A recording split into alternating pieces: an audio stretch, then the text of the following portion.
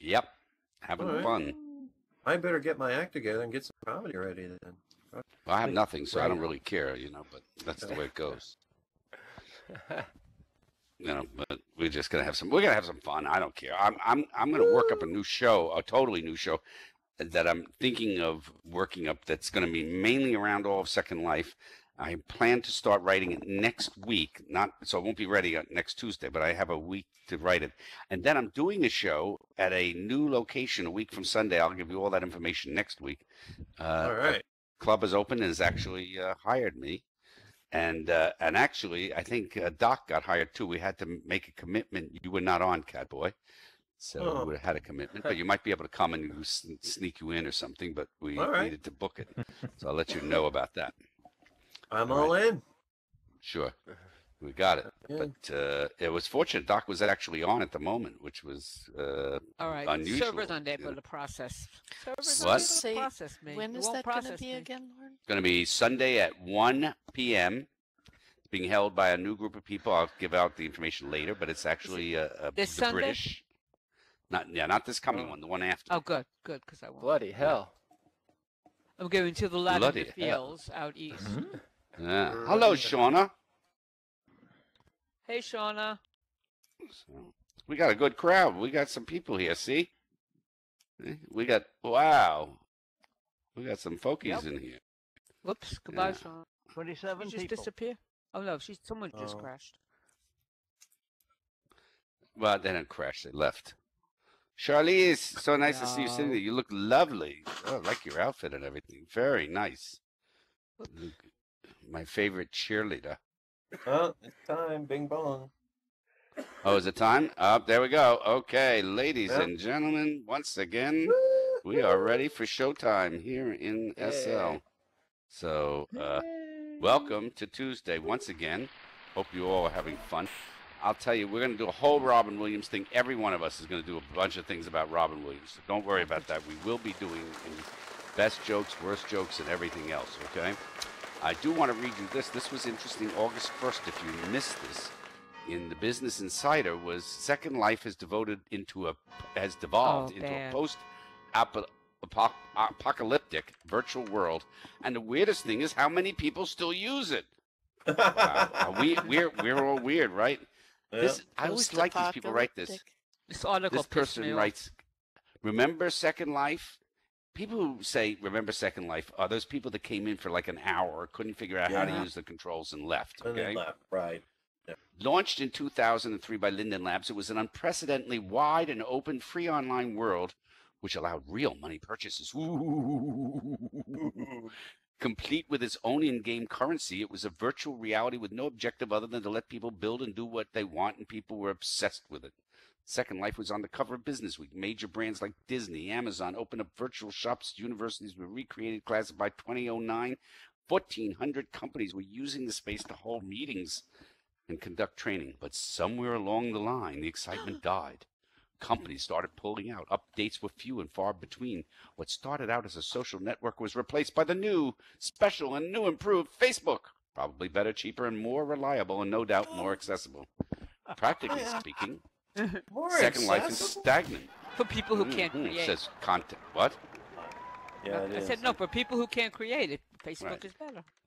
Despite gloomy developments such as this, however, as many as 1 million people still regularly log into Second Life. Instead of playing a Zinger game on Facebook. Yeah. Imagine. What changed is a collapse in the expectations and media attention. Also, a shift of in-game focus. Let me, before I go any further, explain to you. 1 million people are logging into Second Life. Now, if you think about it, probably 900 million people are playing something like Candy Crush, which just goes to show you that the IQ is really low over the vast majority of people on the planet, all right? Yes. Yeah. There you go. Especially reporters. Yeah. So this reporter says, also there's hope for a resurgence as Linden Lab develops integration of Oculus Rift virtual reality headset. Ooh, yeah. And also, it says, what's changed is a collapse in expectations and media attention. Also a shift in game focus away from lectures and recreated life and towards sex clubs, dancing, and contests. Oh, Second That's Life all I having do. a strange Second Life. Yeah. Yeah, right. That's all We I all do. came in here so we could go to lectures, right? So this is what the final paragraph says. I signed up for Second Life when it was launched and played for a couple of days, right? A couple of days, That's okay? it. Yeah. Yeah. So I know everything. Deciding the world wasn't for me. Intrigued to see what it was like today, however, I signed up again and spent a few hours last weekend. Oh, a whole To help getting around, I hour. recruited. Oh, research. Yeah. Oh, Got I an didn't oldie even know they who did looks like research she's from anymore. 2006. Yeah. She signed up and came in here instead of doing what? What do you think she could have been doing in First Life? Playing Candy Crush. Yeah, playing Candy Crush, exactly. Right. I mean, I love these people who make these huge statements about us that don't even come in here and understand it, you know? Nope. I mean, every No, person no in experience. this club today knows why they're in Second Life. You know why you love it. You know why you don't like it. You still come back because nothing's replaced it. And that's something good, okay? Now, 900 million people do not read the New Yorker magazine. 900 million people don't read the New York Times. But 900 million people go to McDonald's and get a burger every day. Does that make that right? Yeah. That's enough of that. Oh, Okay. I all read the New York Times and the New Yorker. right. Yes, I know you do. Yeah. Ooh, what did I do? Did I? All right, I'm still good, right? Power up. Okay. Yeah, your clothes are still on. Power so up. you're good. All right, so that's where that is. We all know that. We got that out, people. That now, I don't know how many of you know this, but this is a new. If anybody's looking for great comedy, okay, I just want you to know ahead of time, Robin Williams passed away, so we're down to average comedy for a while, okay? So just Yeah. I try to laugh at that. So I don't know how many of you know this company called Vicarious.com, okay? But every one of us needs a job in this place, all right? They are actually have, if you want to get a job, they have up there, join Vicarious. Here are the benefits. You ready for benefits? Match this up against whatever you're doing at your current job. 1, work on the most important problems in the field with a team who will challenge and support you. By the way, Vicarious is all about AI, artificial intelligence, and the working there. 2, an extremely generous salary and equity compensation. 3, health, dental, vision insurance paid 100% by the employers. All the premiums. You pay no premium, nothing, 100%. Healthy, organic breakfast and lunch every day, customized to your diet. They will serve you breakfast and lunch, customized to your diet. Yeah. Get to work easily. Our office is 60 seconds from BART and public transportation and adjacent to a beautiful park. We do something active and fun as a team every week, like soccer, volleyball, badminton, or frisbee. Company wireless plan, no payment for your mobile or all your wireless full broadband capabilities at home, work, wherever you are, all Wow. paid for by the company. I'm coming. All right, I'm in. Wait, more. Executive and life coaching for everyone. Select between different coaches depending on what type of skills you want to develop. Wow. Once a year, we take the entire company, including first number ones and kids, on a week-long vacation to Hawaii. Come on. Get one in. We have flexible hours and a family-friendly culture. Building the first intelligent machines is our life work, and we emphasize sustainability over crunch. And look at this. Just so you realize what we're talking about here, all right? They're looking for a researcher, senior researcher, okay? And desired personal qualities. Sorry. Welcome. Oh. Hello. We're so happy to see you. Are you kidding? Here's the desired personal qualities. Hi, Haley. Integrity, ability to admit when wrong, altruism, fearless working outside your comfort zone, patience with others, described by others as a best researcher, intellectual breadth, and a sense of humor. How do you like that? Did everybody just log off and start to No. sign up for this No, job? I'm in. You got me intrigued. Like, They're going to be able to get whoever they want. Okay. Let me Yeah. tell Where you they- who the investors are in this company so you know who they are. Mark Zuckerberg, Jeff Bezos, Good Ventures, Oh, Peter boy. Thiel, Vinod Khosla, Formation 8, Jerry Yang, Aaron Levy, Founders Fund, Ashton Kutcher, Brian Johnson, Initialized Capital, Sam Altman, Adam DeLangelo, Zarco Group, Mark Benoff, Janice Fries, Dustin Moskowitz, Kozlusa Ventures, la la la la, bada bada boo, bee da ba. I want to Okay? be a vet. I want to be an. Yeah. Hey, Darko. Hello, Hey, URL we're so in the happy to thing. see you. Thanks, Yeah. honey. And we have no music tonight, so we are going to bore you for an entire hour, okay? All by And ourselves. for those of you just showing up that missed those little couple of things that were about, that was good, the little Second Life thing. I want you to know something else that I found out. I was shocked. I spent a lot of time the last week here in Second Life. And do you know who the largest landholder is? And she's Shung or Lyndon Lamb. Governor Lyndon, who I hear might sell his entire estate to the Blackwell Group. No. Yeah. I think he was talking to Bernie Madoff the other day. Yeah, right. So anyhow, that's where that is. That's that, and that's that. Let's have some fun with Robin Williams, who's passed away, okay? Here are a couple of his very famous quotes. You know, he wasn't really one to quote little one-liners from because he was really, like Jonathan Winters, would go off on a tangent, you know, almost as good as me. But, I mean, what can I say? No, I'm joking. Don't leave. But he said, why do they call it rush hour when nothing moves? By the way, for those of you who don't know this, this quote is from him, and we've heard this many places, but how many of you knew this? God gave men both penis and a brain, but unfortunately not enough blood supply to run both at the same time. Same time. That explains it. Yeah. Never pick a fight with an ugly person. They've got nothing to lose. Aw. Politics. Poly, a Latin word meaning many, and ticks meaning blood-sucking creatures.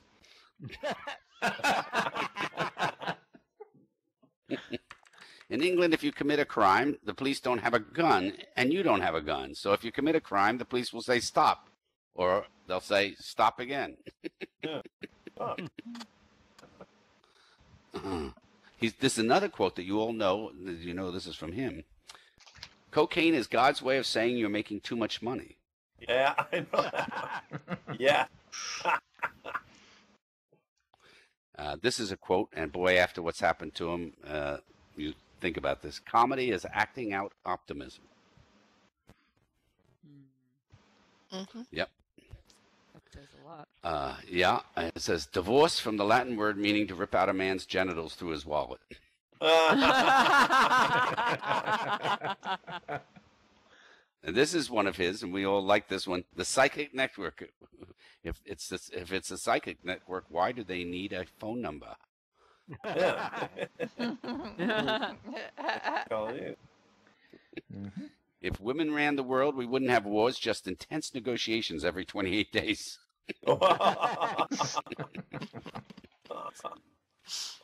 My God, we've had cloning in the South for years. It's called cousins.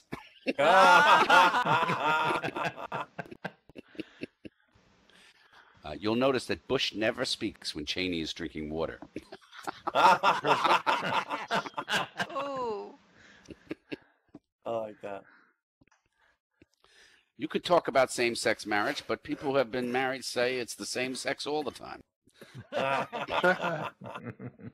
A few more quotes. He really deserves this to be somewhat. I had to change all the backgrounds here and everything else because of this. So we got it up to date. And there's Robin Williams as, of course, the famous Mork. And here's Robin Williams. I thought this was a great picture of him on the stage down below. It just really gives you a more poignant moment and what happened. So this is from The Crazy Ones, 2013. Mitch. Sydney accidentally hit another car. Why don't you tell your wife to be more careful? Simon Roberts. My wife? How dare you? That's my daughter. Although my second wife was her age, so I withdraw my indignation. That. Okay. Simon Roberts. I'm ready to pitch them the truth. Australia. It's so hot, not even the Nazis wanted it.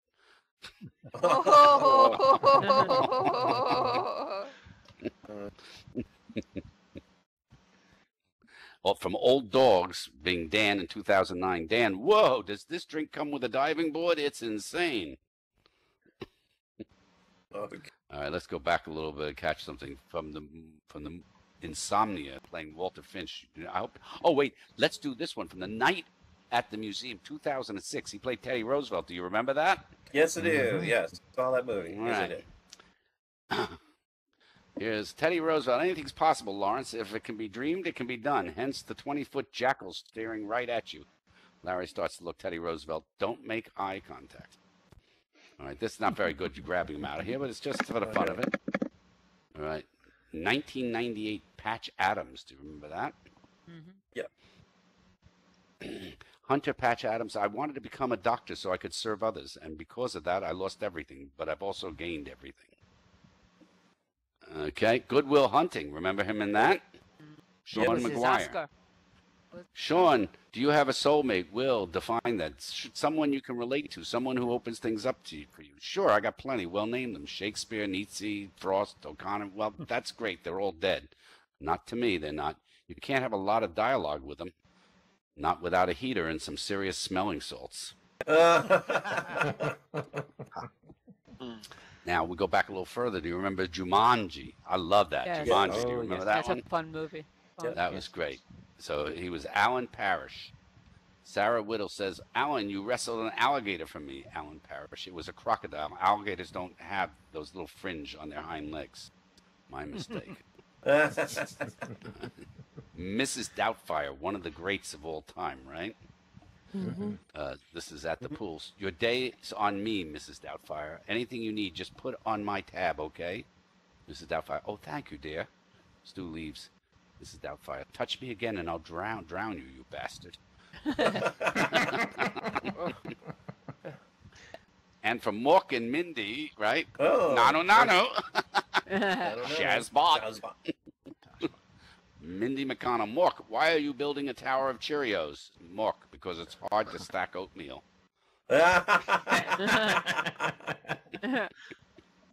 Anyhow, we got a couple of those out there, just some for some fun. Okay. And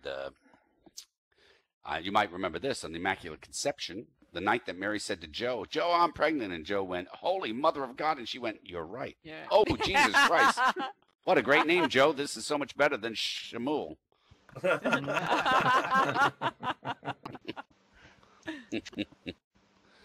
Yeah.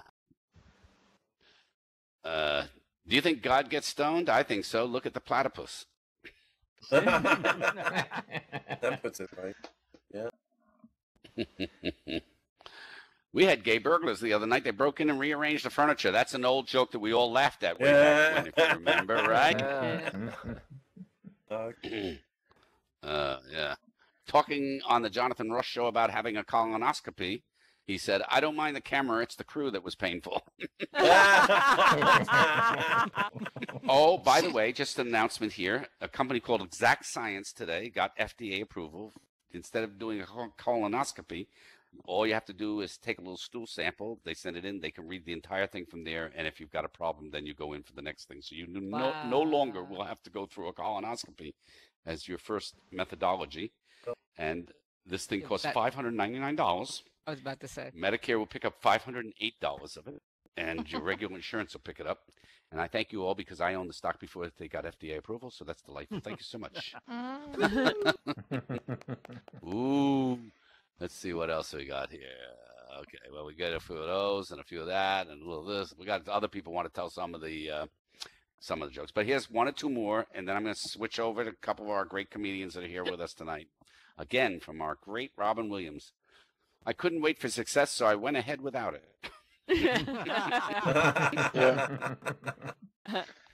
Here's another one. God's in my head, but the devil's in my pants.